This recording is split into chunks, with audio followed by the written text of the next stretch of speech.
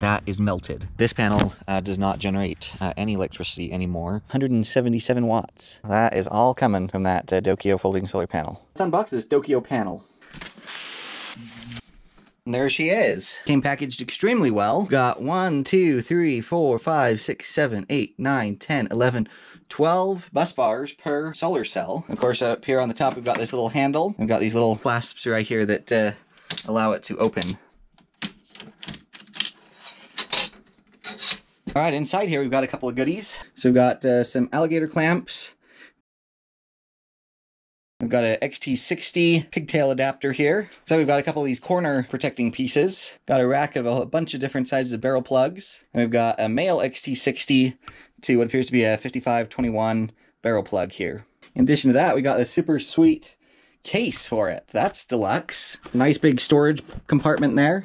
And then we've got what appears to be a solar charge controller. Yep. It is a solar charge controller for 12-volt batteries.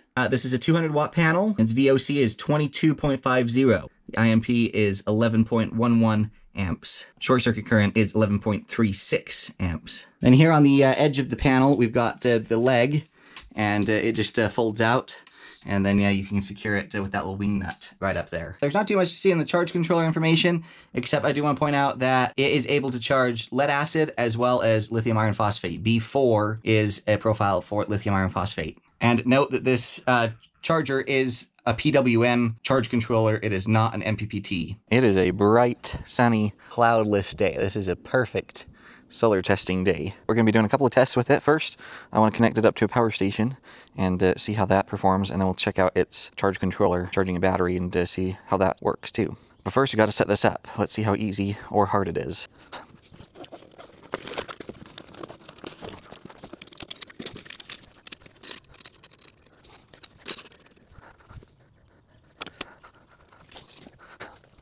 That wasn't too hard at all. Quite easy, actually, especially for rigid panels. I'm just going to cheat and use this box to get an angle so you can see that the sun is still kind of towards the east. There you can see the shadow getting significantly shorter, and we also need to boost it up just a little bit, increase the angle because we're still kind of in winter months. So let's see if we can increase that angle at all.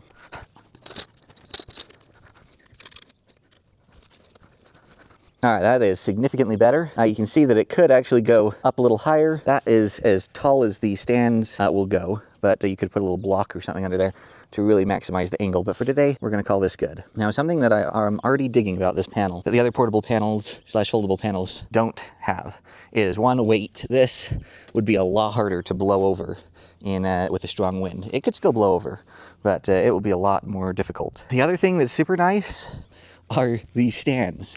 So many of the other panels, the folding portable panels that are out there, they have those Velcro-y feet that stick out, and they're super hard because they're always wanting to fold in on you. This is super nice because it's screwed. You know, just with this little wing nut, super easy to loosen and adjust, but once you've tightened that down, these stay in place. And so to be able to do this, you pick it up, move it, set it back down, and the legs stay in place is a huge, huge win. I love that. All right, let's see what kind of power we're getting from this. This could be good or bad, but connected to that solar panel is an XT60. Great for if you have a power station like this that uses XT60. Not so great if you want MC4. Now, it does have adapters for that, but natively attached to the solar panel, we do not have MC4. This power station is the EcoFlow Delta 2, and it likes the XT60i connector for high-powered solar things, so this may be throttled by that just being a normal XT60. Check it out, 179 watts from a 200-watt solar panel. That is not too shabby. Let's see if the XT60i adapter makes any difference. Guys, change of plans. I do not have any kind of XT60i adapter that will convert from normal XT60, so I'm going to swap this power station out for a different one that does not have the limitation that this Delta has. All right, got a new power station here. This is an Anker brand, and it accepts XT60 beautifully without being fussy about XT60 versus XT60i. So let's see if there's any difference on this one. You can see the solar panels in full sun still. Well, maybe the EcoFlow is working. I've still got it here, we can test it, but notice right down there, 166 watts coming into this Anker power station. Let's switch it back to the EcoFlow and see if there's any difference. All right, well, even without the XT60i, the EcoFlow wins the award, 177 watts. So that is all coming from that DOKIO folding solar panel. Very, very nice. All right, let's try this solar charge controller and see what we can do with that. So it's very easy. The solar panel connection here, battery connection here, and a load connection there. So we're going to use these two connections right here. So here is the solar panel connection. We'll connect that up first. It's only 12 volt battery, and we've got a 12 volt. This is a smart battery, so we'll actually be able to look up and see what the BMS is actually seeing in terms of voltage. And then with the solar panel, we got these nice battery clamps, and it's got XT60 on this other end. So we'll go ahead and plug that into this battery port. Okay, it is now reading 13.6 volts, which is pretty standard. And let's see what the battery app is saying. All right, here is the battery app. Things we want to look at here is the current. We're pushing in 11.9 amps. And then this number right here, 164.82 watts. I mean, for a super fast, quick setup, you know, something this tiny that packs in the bag, to be able to hook that up and push in, you know, 160 whatever watts, that is great. So this, I can already tell, is going to be one of my favorite folding portable solar panels. Thankfully, I've got a lot of power stations and stuff that use the XT60, so that's less of an issue than MC4. However, in an ideal world, I would love to see DOKIO use MC4 connectors on this. And then go ahead and provide a little dongle that goes MC4 to XT60 so you can still use their charge controller. But MC4 would make this just a little better, in my opinion. I can see that this won't have run the risk of having a problem that I had with a previous folding portable panel, and I'll insert a clip here so you can see that. This panel is only about 3 years old, been used very lightly, occasional camping trips, maybe been used 5 times camping. And anyway, it's toast now. If you look at this right here, that is melted right there.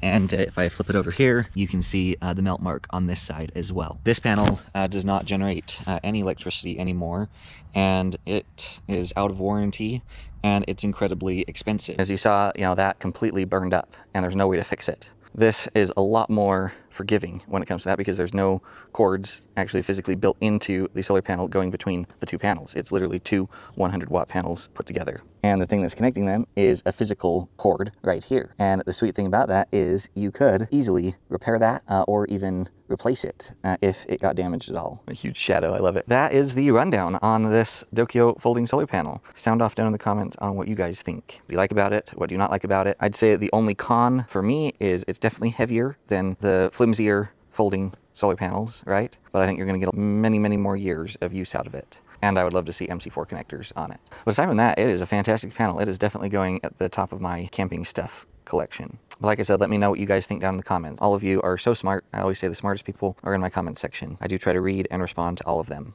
Also, if you would please consider giving the video a like and consider subscribing. 100% free to you, but benefits the channel tremendously. We've got a lot more exciting and fun content coming up, especially in the world of solar.